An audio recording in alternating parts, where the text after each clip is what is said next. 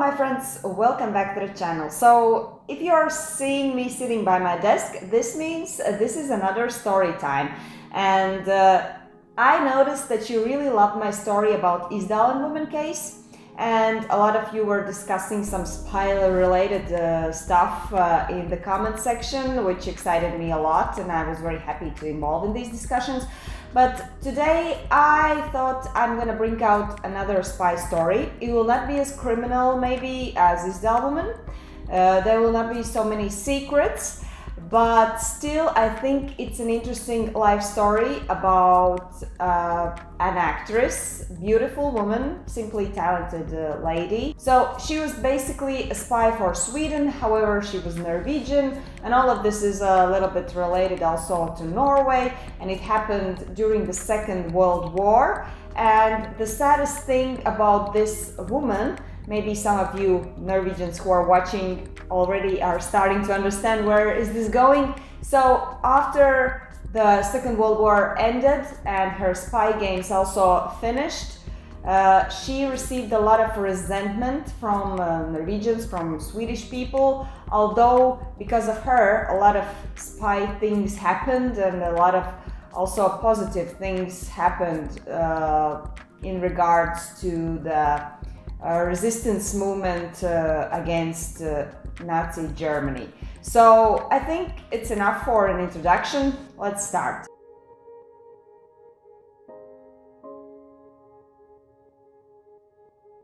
So the actress I will be talking to you about today is Sonja Wigert, and her life is actually like a soap opera, like a movie, and there is actually a movie made according to her life story.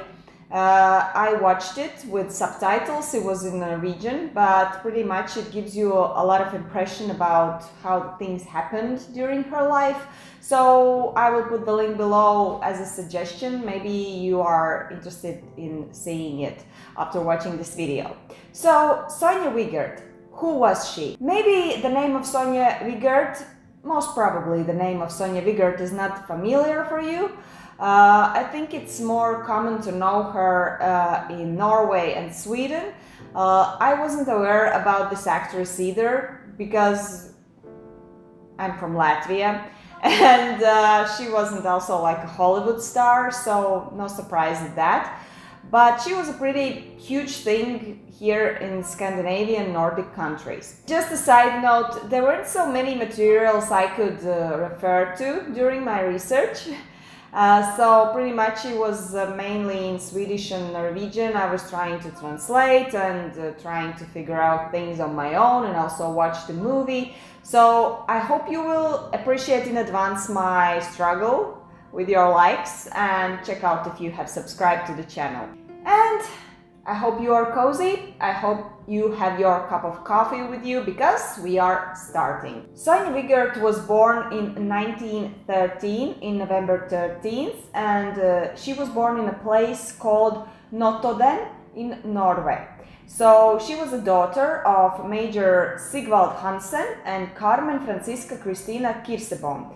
Sonja had two brothers, Knut and Erik. Already since childhood, Sonja was a very artistic girl. She liked dancing, she liked acting, and at one point she even wanted to become a fashion designer and enrolled at the Norwegian School of Crafts and Design in Oslo. Later on she had a chance to travel. She traveled to learn profession and also to improve her language and also to improve her dancing skills. Allegedly she was a nanny to some kind of French family while she was living in Paris. This helped her to develop her French language knowledge. Also during her travels she was staying in Switzerland, and therefore she also knew German and she was very fluent in English. When she returned back to Norway, she wanted to enroll business school, but everything went completely different way. As I mentioned, she was a very artistic and beautiful young girl, and this played an important role in her life. In 1934, she took her first huge step towards being recognized. Norwegians decided to organize a competition pageant that was called Find Norway's Garbo. So I don't think that I have to introduce you who is Greta Garbo. So she was this Swedish-American superstar in Hollywood. And I guess Norwegians wanted to find their own Greta Garbo, so they made this competition, and Sonja actually finished in the first place. She was sharing this place with another young girl, and as a result she was noticed. She got her first parts, her small parts in movies, and she started acting and playing in theaters, and she ended up even on the stage of National Theatre, and everybody simply adored her. But while she was still on top of her career in Norway, she also managed to get married, and she moved to Sweden, and she started acting there, and soon after she became a star also in Sweden. Her husband was a Swedish writer, Torsten Birger Alexis Floden. Through her marriage, she became a Swedish citizen, and in Sweden she starred in 22 films and several theater productions. Then, in 1940s, she was invited to participate in a huge project for a movie in Norway, and so she traveled to Oslo. By that time, the Second World War was approaching the Nordic countries, and this fact influenced her life a lot. In 1941, she was approached by Swedish resistance activists, and they were basically offering her to help them and become a spy. So why they were approaching Sonja? First of all, we all know from the movies and from what we have most probably seen and read, Nazis are like suckers for beautiful things, including beautiful women. I think the Swedish resistance activists believed that Sonja could be the perfect fit. Remember, she also knew the language. Year 1942. Oslo was a grey and gloomy city, but outside the Hotel Continental, one day in August, there were two unusually elegantly dressed ladies. A large Mercedes picks them up and takes to Crown Prince couple's residence in Asker. Sonja Wigert is on her way to meet Josef Terboven, the man who a couple of months later will initiate the extermination of the Norwegian Jews. There is this luscious party with exquisite food and drinks, which in that time was in sharp contrast to living conditions elsewhere in the country. And now let's dive into a little background so you don't get too confused into this story. So the story basically winds around this German Nazi leader who came to Norway, and his name was Josef Terboven. And he was basically the target that Sonja had to work with. So here comes the first controversy. So basically she had to kind of sell and offer herself to this Nazi German guy in order to get out unimportant information from him. And this is why maybe she was despised. But I think that her motivation wasn't so much the information and helping the country as helping her father. You see, during that time, Nazis took Sonja's father and they took him to prison. So he was there in a custody, and she really wanted to help somehow to get him out from there.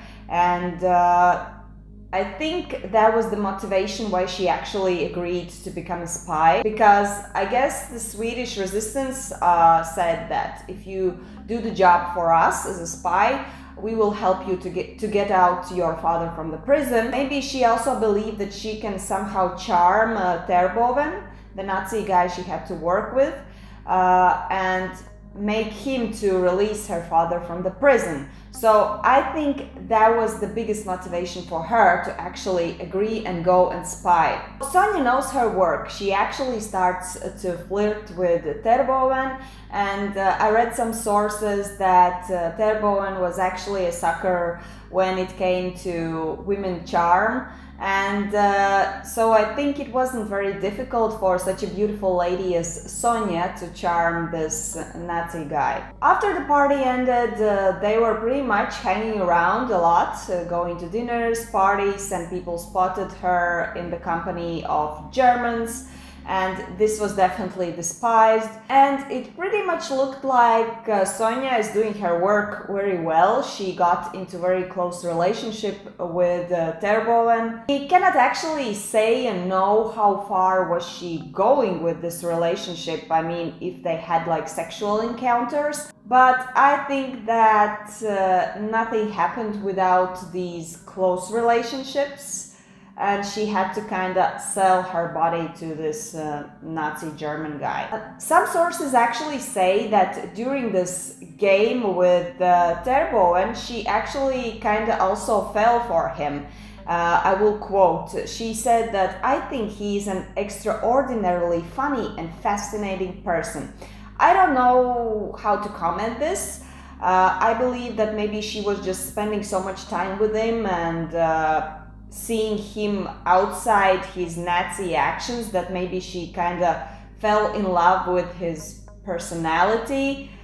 I don't know if it's actually possible to love this kind of devil, but whatever. So maybe she was in love, I don't know. And by using her lady charms, she actually persuaded Terboven to release her father from the prison, and I think everything was as planned. So the Swedish resistance got the information from her, she had her father released, and we could put the full stop here, but yeah, things went further and she continued to spy. So nothing stopped there, and she actually became like an official spy for Swedish government, and in official documents she was put as a spy under the cover name Belle.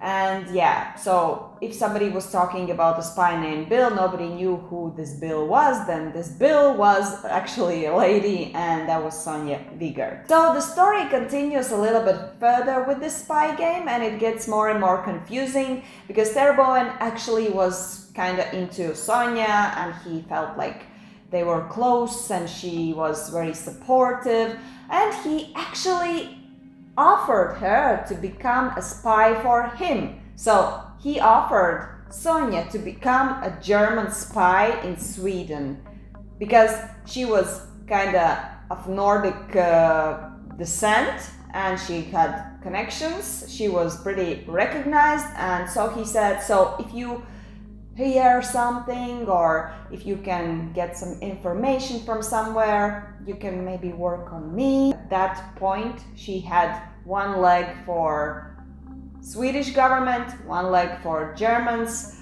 but I guess at the basis she was for Swedish and just pretending to be a German spy, if you're following my thought.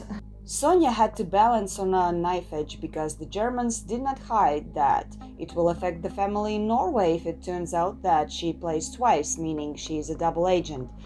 But Sonja's life-threatening game continued.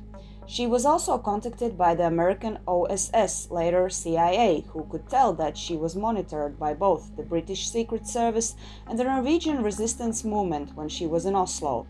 She provides information to Americans, but contact was limited to a minimum for Sonja's safety. Thanks to Sonja, Baron von Goslar, the head of German tourist office in Stockholm, was revealed as a spy and deported. It turns out that the entire tourist office has only been a cover for Germany's extensive espionage in the Swedish capital.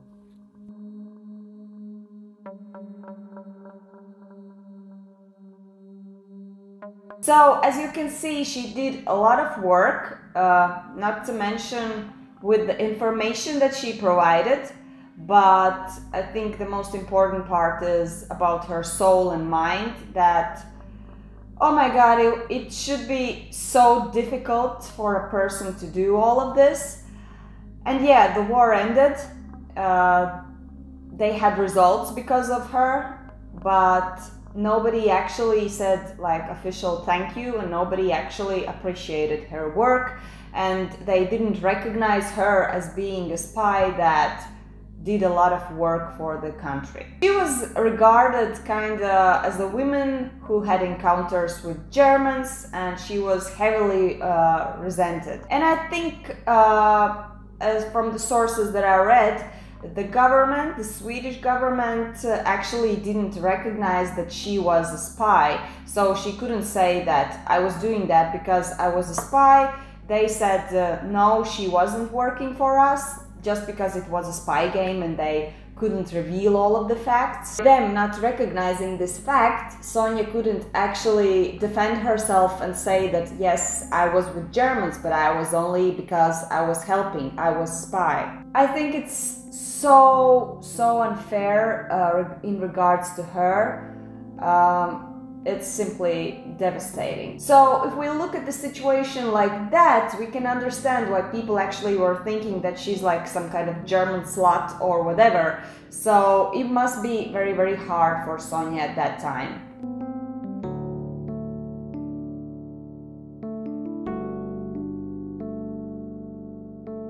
So now I explained all the little bits of the spy game she was going through, and now I think I will get into the second part of this story, which for me as a woman is more like closer and speaks to me. Let's talk about her love life.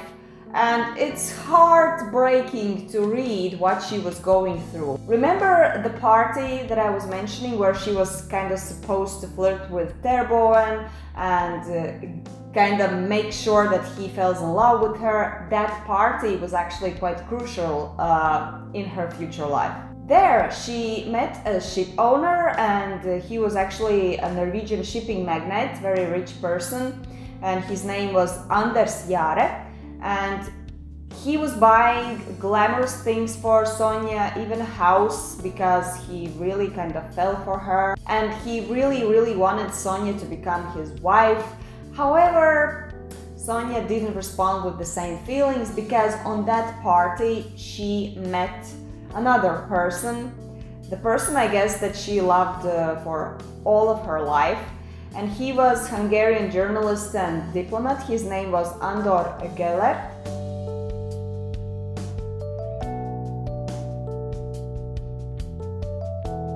The relationship was too complicated because he was from Hungary, a diplomat from Hungary, and at that time Hungary was on the German side.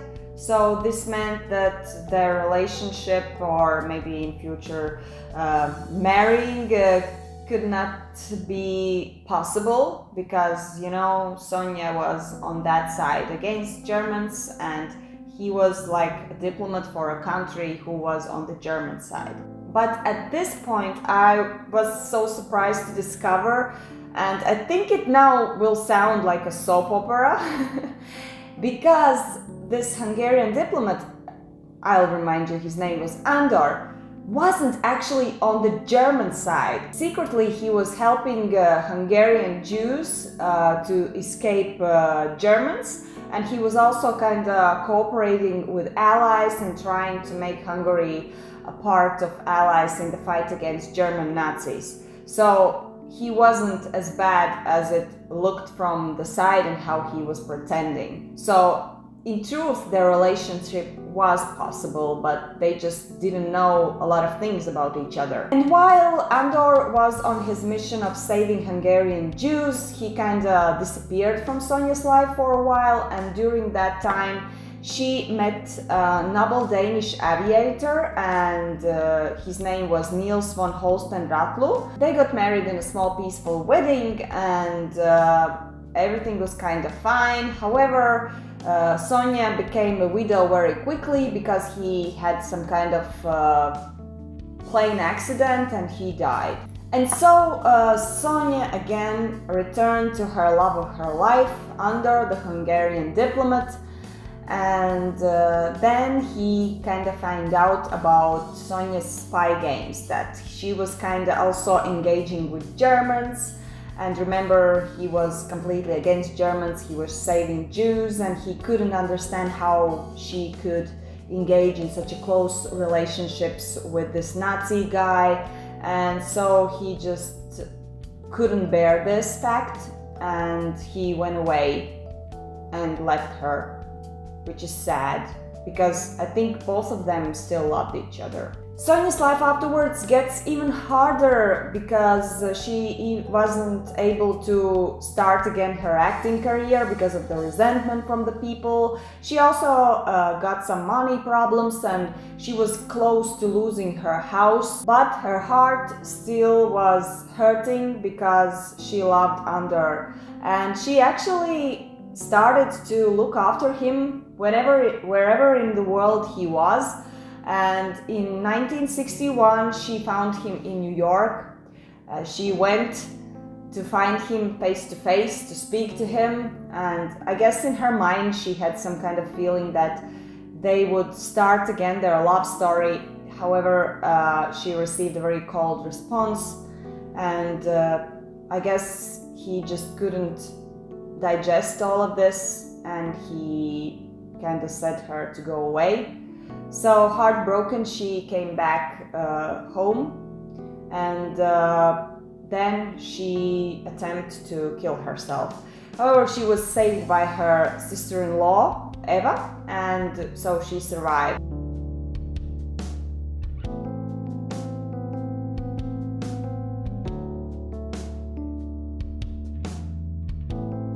After this devastating experience, she went to Spain and she actually stayed to live there. She settles in a small house in Alfaz del Pi. There she lives quite a lonely life. Her brother Eric recalls visiting her, and he recalled that there were days when she was this, again, charming, beautiful lady like Sonja Wigert that everybody knew before war.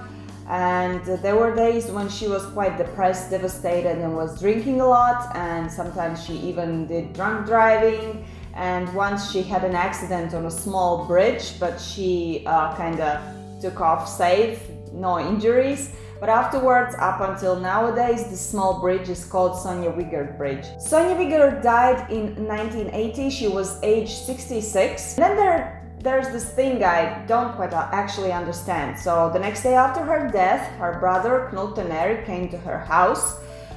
So they took all the evidence, like letters, papers, or whatever there was about Sonja's past, and they actually put all of this in a fireplace. So I don't know why they were doing this. Maybe they just wanted people not to know all about Sonja's past.